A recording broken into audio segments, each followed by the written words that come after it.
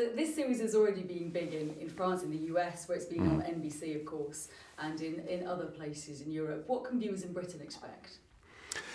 Well, I think the series it's quite a new approach in that it has a good mix of crime and drama. So obviously our team that's working with the ICC, the International Criminal Court in The Hague, we're solving cases each and every episode.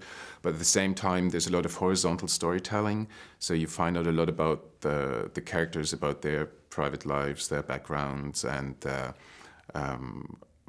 what really got me interested in taking the part is that the characters are very complex. So they're not just the heroes who go after the criminals. They have a lot of problems themselves. They have dark sides to their characters. So it's a really nice mix. Yeah, I think also